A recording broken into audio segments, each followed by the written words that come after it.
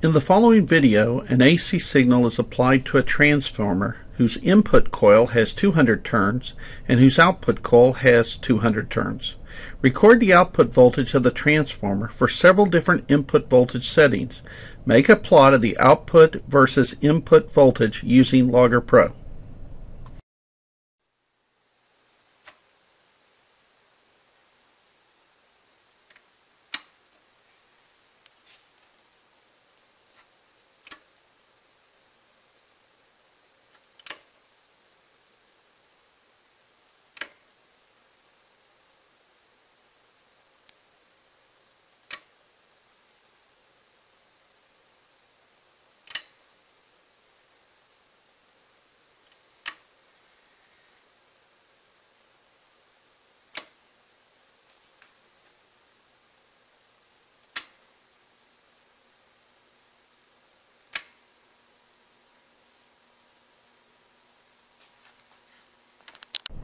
Stop the video now, plot your data, and answer the following questions.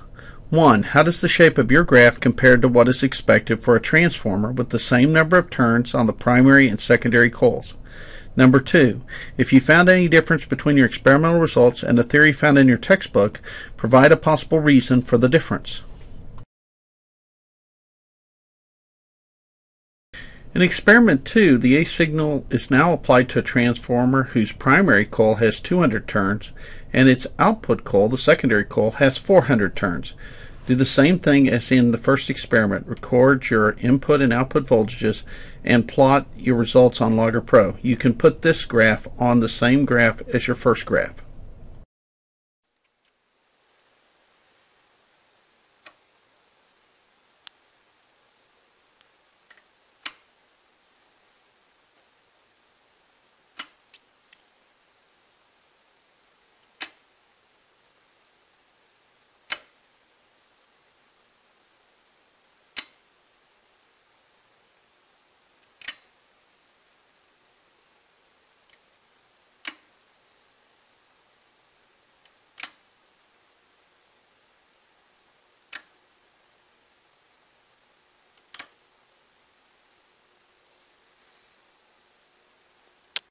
Stop this video, plot your graph, and then answer the following questions. How does the shape of this graph compare to the shape of your first graph?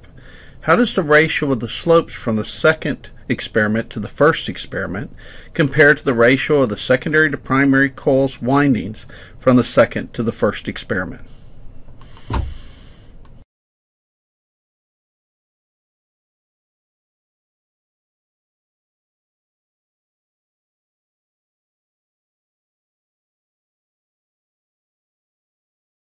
In experiment 3, we do the same thing as the two previous experiments, except that our secondary coil now has 800 turns.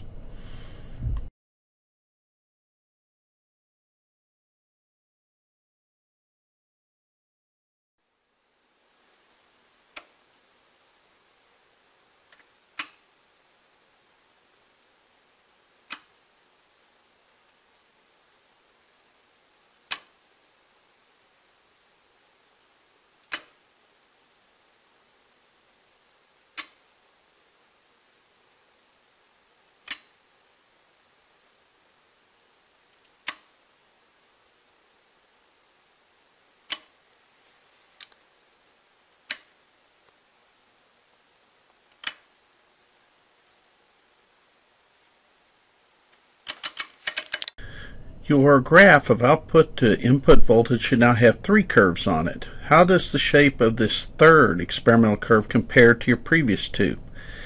How does the ratio of the slope from the experiments of this experiment to the first experiment compare to the ratio of the secondary to primary coil turns from this experiment to the first experiment?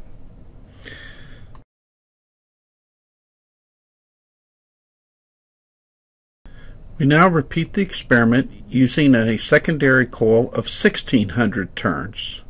Add this curve of output to input voltage to your Logger Pro graph.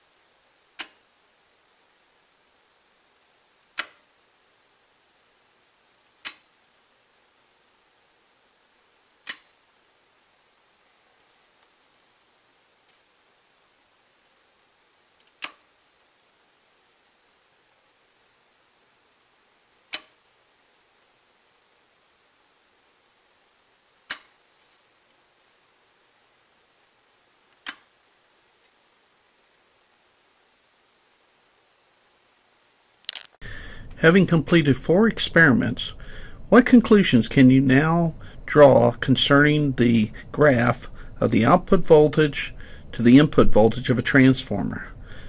What is its shape? What determines the nature of that shape? For instance, if it's a straight line, what determines the slope? If it's a parabola, what determines the coefficients A, B, and C?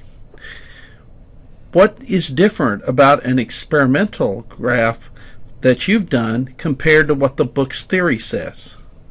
What factors may be influencing any discrepancies between this?